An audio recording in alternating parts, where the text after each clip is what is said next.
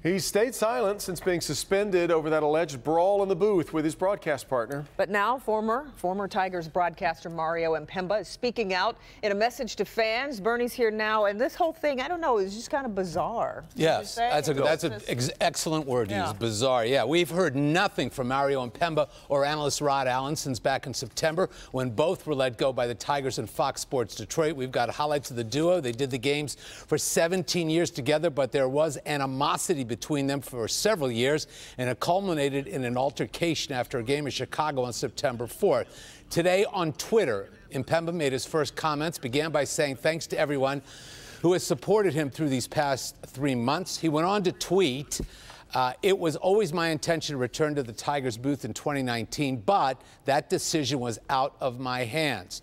I have spent 32 years building my professional reputation in broadcasting and stand by that reputation today. I truly appreciate the opportunity I had to broadcast for my hometown team the last 17 seasons. He also said, I look forward to what the new year may bring and to my next opportunity. Again, to those that have reached out, thank you for all of your support.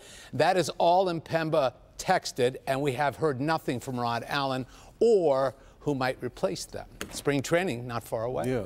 Interesting that it came today for whatever reason. We've all been kind of wondering when we hear something. No answers. All right, Bernie's got sports coming up a little bit later on.